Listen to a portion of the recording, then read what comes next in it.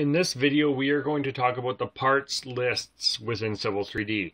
In the previous video, we went through the parts builder and you saw how to add parts, delete parts, modify parts if you had to, and we are going to be taking those definitions and adding them into our drawing. Now, the parts that you modified before were a temporary little placeholder for Civil 3D to just store the pipe sizes. Now, we need to get those pipe sizes into our actual drawing. Now, how do we do that? So there's a couple ways. The first way, if you click on pipes, parts list, create. So we're going to create a parts list, and the first tab that comes up is the parts list style, what we're going to be adding everything into. And now again, name this descriptively. Name your objects what you're going to be designing. So I'm going to call this sanitary 2 as I already have a sanitary style in my drawing. So under the pipes tab, we see new parts lists. So there's nothing in here we need to add stuff in. So we're going to right click and we're going to add a part family.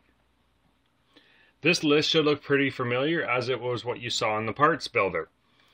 So it just has your circular pipes, your egg-shaped pipes, elliptical pipes, and your rectangular pipes. For sanitary, we're only concerned with PVC pipes as our size is not going to be big enough to warrant a concrete pipe. So we're going to select PVC pipe SI and we're going to click OK. Now, it's changed the name of this to sanitary 2, which is the same as your network parts list. And we're going to click the little plus to see what happened. Well, it's added a placeholder for PVC pipes SI, but it hasn't placed any sizes in here for us. So we're going to right click on PVC pipe SI and click add part size.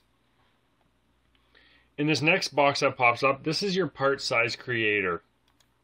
So in here is where we define and add in our actual part sizes to the drawing. So if you remember back to the design guidelines for subdivision servicing, the City of Calgary uses anything under 400 mil would be PVC, anything over 400 mil will be concrete. So we're going to use 200, 250, 300, and 375. So we can add them all at once. And this is going to add every pipe size in our parts builder to our list, but we don't want to do that. We want to add just the 4 we need, as it's going to keep less clutter in our drawing and allow us a very specific selection when we're picking them. So I'm going to select 200. I'm going to have to change this down here to PVC. And we can leave the rest of the boxes in here as default. So we'll click OK. If we expand PVC, we now have a 200 millimeter PVC pipe in here. We're going to right click and add part size, and we're going to add our other 3 part sizes. So we have a 250 PVC, click OK, right click add part size. We have a 300 millimeter PVC pipe, click OK. And finally we have a 375 millimeter PVC pipe. So 375 PVC, we'll click OK. We have our 4 pipe sizes in here now. It's automatically placed the style as sanitary. For when you're creating water and storm, you will have to update this. So just to show you how to do it, we'll click the little savey icon, select your sanitary, click OK. It's automatically applied the water rules to these. So we want to set our sanitary rules up. So when we create a sanitary pipe, we want the sanitary style and we want the sanitary rules to be used. We don't need to worry about render material or pay items. So we have our pipe set up, we need to add structures in now. Now, by default, structure lists come with this null structure. And all the null structure is a placeholder for basically your water line to connect 2 pipes together. So we can just leave that there, ignore it. We're going to right click and we're going to add a part family. Now here's the part catalogs for your structure. So there's quite a few of them, they're all different looking. Click on the pictures, take a look at what they look like. And the one we're going to be adding is concentric cylindrical structure SI under junction structures with frames. So I'm going to select that, click OK. It's added the concentric cylindrical structure SI into my list. I have to right click. I now have to add a part size to it. I need to populate it with something. So we have all different selections for wall thicknesses, floor thicknesses. We're just going to leave it as default. Only add in the 1200 diameter manhole. Make sure everything's just set up properly. Looks good to me. And we're going to click OK. So now we've created our sanitary parts list with our 1 manhole and our 4 needed pipes. So if you come into the summary tab, that is basically what it tells us. Information, it tells you the name of it, and number of pipes, number of structures. So we've added 4 pipes, we've added 2 structures, the null structure counts for 1 of them. So we'll just expand the little pluses and make sure these are on the proper styles. We're going to go manhole. We'll leave that on manhole. And we have these set up for our manhole rules. So we're going to click OK. You've created your parts list. You've clicked OK. Now it seemed to have disappeared.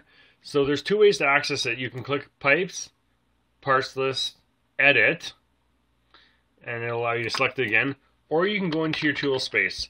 So I've typed in Show TS for tool space. And it's under the Settings tab. If you come under Pipe Networks, Parts List, here's the Sanitary 2 we just made. So as you see, I have Sanitary, Storm, and Water. I'm going to quickly show my Storm and Water ones. So under the pipes, I have PVC and concrete in specific sizes. Under the structures, I have my null structure, my manhole structure, the concentric cylindrical structure, and my catch basin. So that'd be your rectangular structure slab top. And if we look under the summary tab, there's 37 pipes, 3 structures. Now keep in mind I added more pipes than was needed. So you'll be adding the 4 PVCs and maybe 1, 2, 3, 5 or 6 concrete pipes to your list. So I'm going to click OK and quickly show you my water parts list. Now under the pipes, we have PVC only. It doesn't get larger than 400. Under the structures, I have my null structure, so this is for connecting 2 water pipes together. It just makes it easier to adjust things if you need to.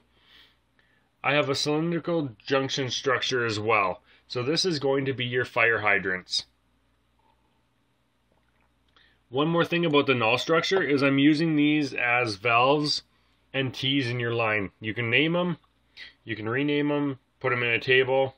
If it's on a 90-degree bend, you can name it 90-degree T1. Just make sure you label it in your plan view. So we're going to click OK. And that is parts list.